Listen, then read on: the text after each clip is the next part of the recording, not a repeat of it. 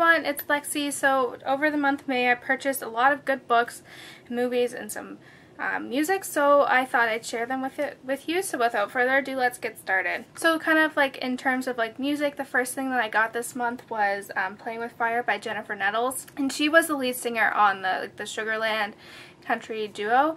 I really like her voice. I love her first album, and this one is just as good as well. I really like it. She just has an amazing voice, and just her style is so unique. And what was neat with this one, I kind of pre-ordered off her website, so I actually got a signed copy of it as well, which is really neat. I don't know if you can see, but it's just really neat. So I love Jennifer Nettles. I will listen to anything she sings. Like, she can sing The Phone Book and it would sound really good. So I ended up purchasing only 3 movies this month. So the first one, I don't have the copy with me now. My sister has it, and it's How to Be Single. We saw this in theaters, and it's not like as funny as the commercials made out to be, but I still think it's kind of a good kind of finding yourself and all this stuff. So I think it's really good. It's just kind of one of those fun movies you get to watch. And also, I also got Joy, which is a good, like, I think coming of age story as well, and kind of figuring out your place. It's basically like the Silver Linings Playbook cast just thrown into a different mix, but it's still good. I really like it. I love Jennifer Lawrence, so yeah. And the last movie that I got was one that I've had my eye on for a while, and I decided to pick it up, and it's Saving Mr. Banks, and it's basically how Mary Poppins came about, like that storyline.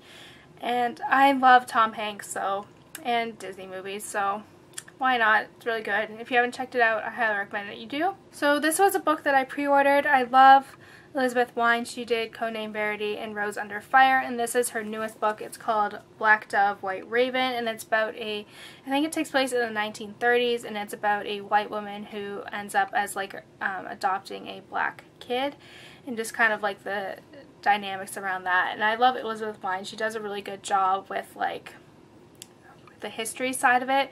So I'm excited to pick this one up, and I haven't read historical fiction in a while, so I'm definitely picking this one up soon. So, and I also picked up the last book in, I don't know what this, but it's like this Stolen Songbird trilogy. I read the first one this month, and I'm definitely going to be reading the second one soon. So this one came out in May, so I picked it up, and it was Warrior Rich. I haven't heard anything about the other two, but the first one was just really good. And so I'm super excited to kind of continue on. I think I will definitely be finishing this series this summer. So this one is one that I heard a lot about, but it's Burial Rites by Hannah Kent, and it's a historical fiction novel. I know there's something with like a murder. I heard the plot, but I don't want to go too much into it. So I'm really excited. I've heard great things about this. It has really good reviews. So yeah, definitely one I'll be picking up soon. So these next few books were ones out of a trilogy that I'm meaning to start. I will be getting to it soon, I promise.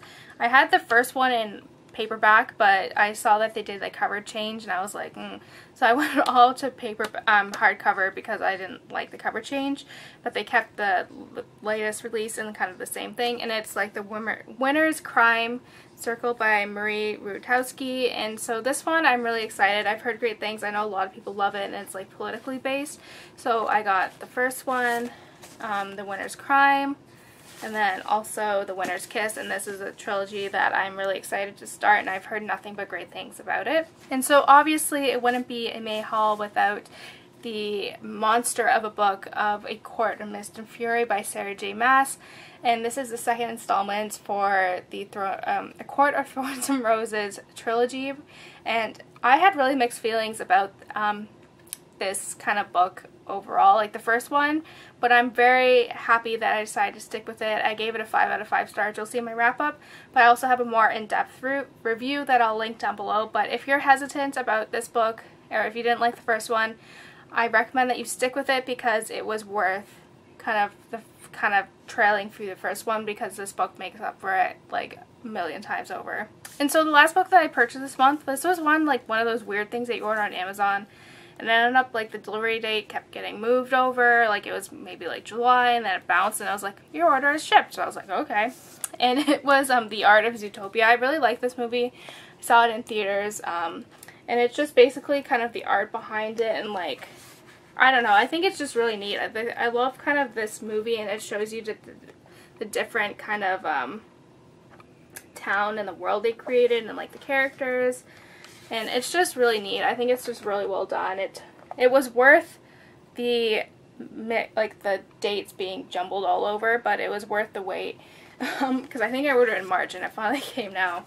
But it's just really nice. I love kind of like the concept art and just how things progressed and changed, and kind of like how like character traits that you don't really notice but they kind of have to like put in. Like you don't really notice it, but yeah.